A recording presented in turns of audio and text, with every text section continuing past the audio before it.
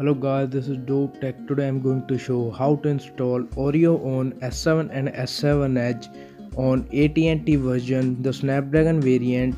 It was recently released for the Exynos variant, but now it is released for the Snapdragon variant. Today I will tell how to install this.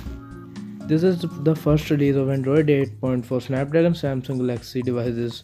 It brings a bunch of new features and improvement on top of the new features that come with Android Oreo, such as picture-in-picture mode, notification channels, background app optimization, notification snoozing, Experience 9 by Samsung. This update also contains Samsung Bixby.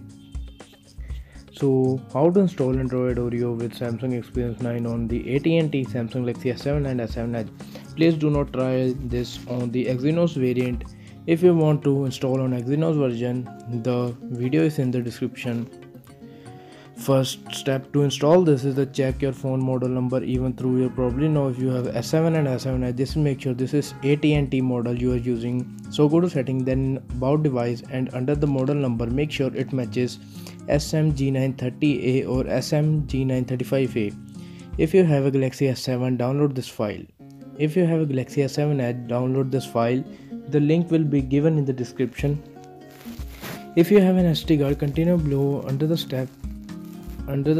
If you don't have an SD card, follow the without SD card selection. If you have SD card, follow this guide. Transfer your update.zip for device to your SD card.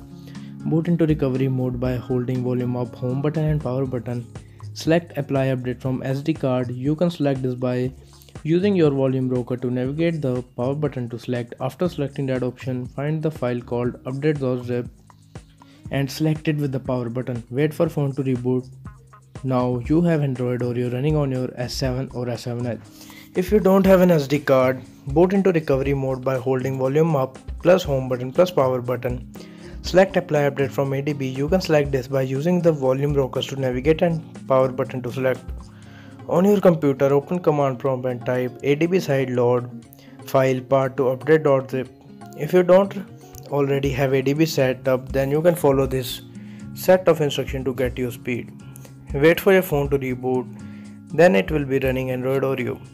If you like the video, thanks for watching, hit subscribe and like the video.